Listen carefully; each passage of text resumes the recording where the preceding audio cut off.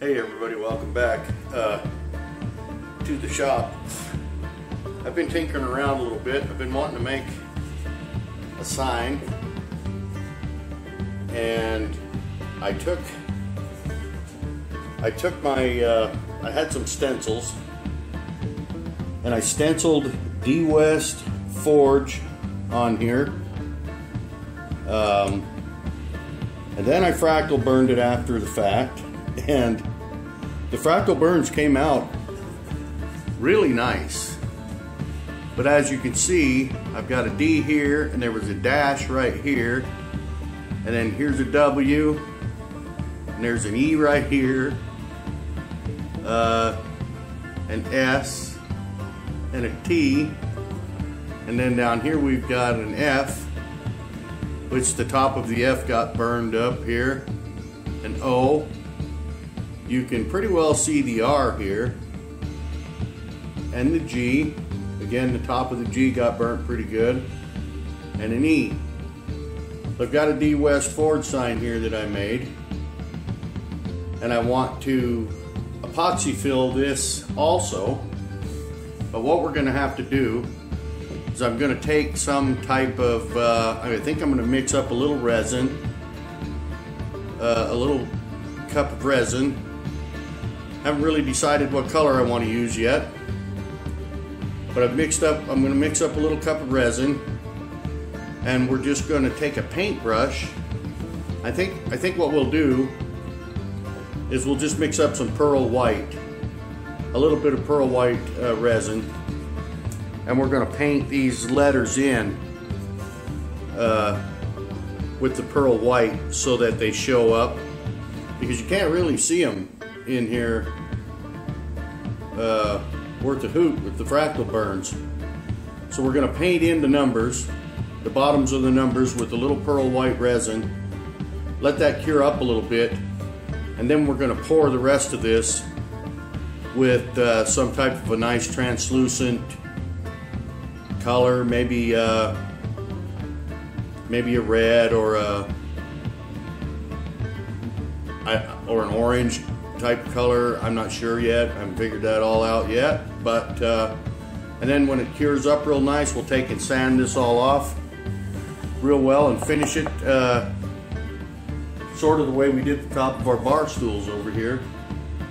And then we can hang this up in here. So stick around. Again, thanks for being here, and let's paint this sign up. Let's see if we can get it finished up.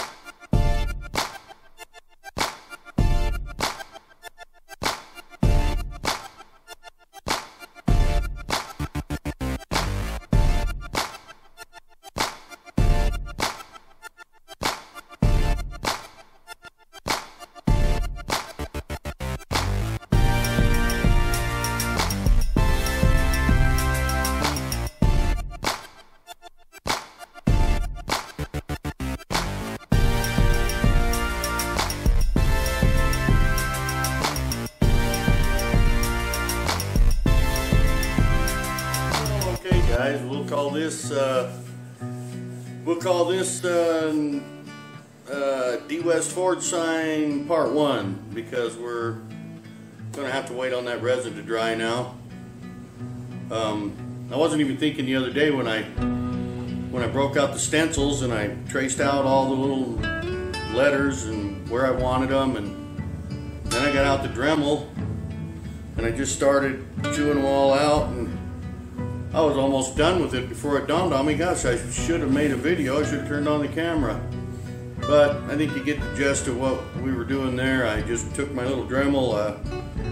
I don't have a regular router, and even if I did, it would have been too hard to try to follow.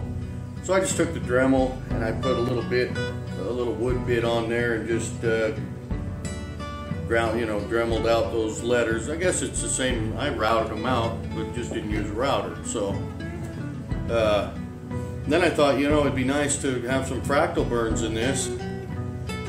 I didn't anticipate how deep I was going to burn it and how bad they would get. And once I burned it and I brushed out all the fractal burns and looked at it, it wiped out half of the border lines of where the letters were and what have you. So that's why we had to take, as you saw a little bit ago, and we painted all the letters back in with some white pearl resin, polyester resin. And then we let that cure for a while, put a little heat to it. That didn't seem to help any, just kind of made it bubble. But once it was tacky enough, then we were able to mix up some orange and put over it. So what we're looking to get in the end result is something like this. Like our stools, those are just fractal burns in there with some epoxy resin and some metallic blue paint mixed into them. So that's kind of the effect we're hoping to get out of this sign, other than we just poured the blue metallic epoxy right in these fractal burns here, and we would have done the same thing with the sign, but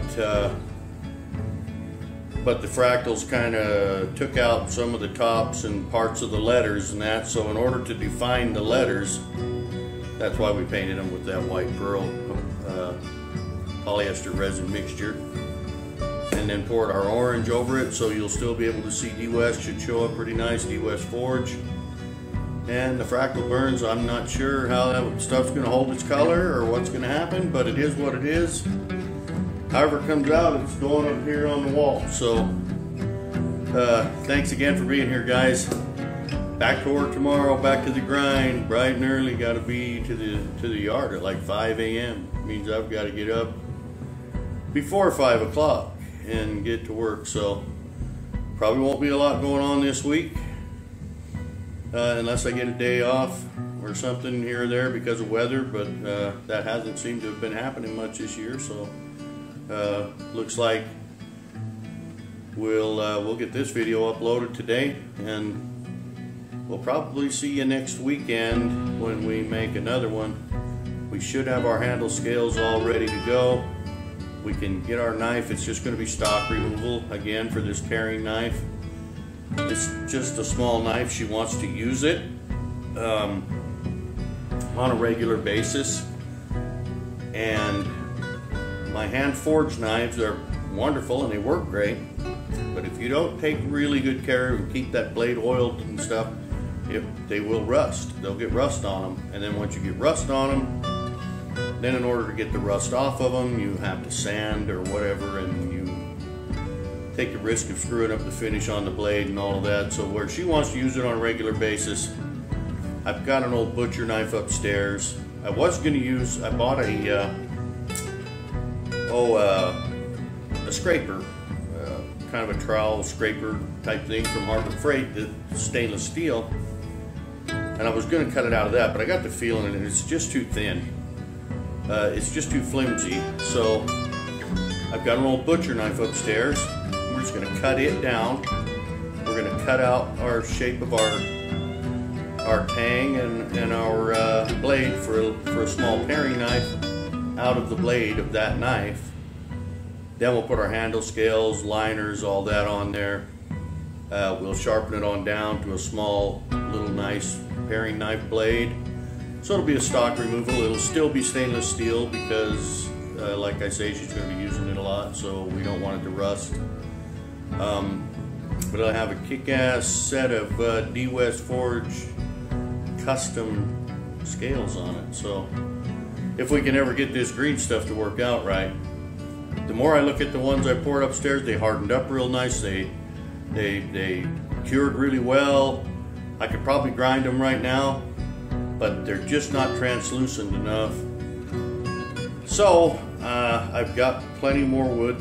We've got plenty of electricity to do more Lichtenberg fractal burns. So I think I've been using some of this fir and pine that I've had around here, and I've had to be putting it in the vacuum chamber to stabilize it because it's not a very tough wood, just the way it is. Got some oak over here. And I think that the next set, when I get this casting resin in Tuesday, I'm going to go ahead and burn a set of that oak. And then we'll try this casting resin with some dye in it and see how that works out. I just really have this, tell you, these scales here, the color came out almost perfectly. I mean, I love that green, you know, that nice green pearl look, but they're just not usable. They're just rubbery. That's so kind of mind-boggling, but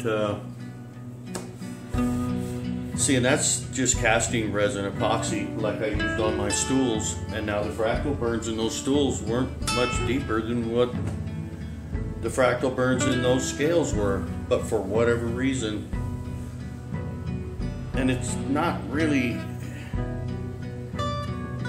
too hard to get it right because you don't, you know, you're not using a cup of resin and 36 drops of hardener or whatever, and the ratio changes the more or less you use. It's just 50-50 casting resin, so it's pretty hard to screw up. I mean, you pour an inch in the bottom of one cup of the resin, you pour an inch in the bottom of another cup of the hardener, you mix the two together, add your color, whatever you're going to do, and you pour it. I mean, and why those refuse to really harden up is beyond me. But anyway, we'll get that all sorted out and figured out and get the right set of scales made for that paring knife. So thanks for being here, everybody. I sure appreciate you watching. If you haven't subscribed yet, please do. Click that little subscribe button and join us here in the shop. Click on that little bell, get a notification whenever we put up a new video. And share these videos with your friends and that if you'd like. You see something you really like or that you thought was pretty cool, hit that share button, share them on social media or whatever you want to do. Anything is appreciated. Get out to your shop and have some fun. Let your cares roll off your back, and if you do nothing but clean the place, I'm telling you, you'll feel better. It'll feel better when you walk in your shop, and you know, or get out there and tinker with something. Always be safe when you're working in your shop, guys. We'll see y'all on the next one.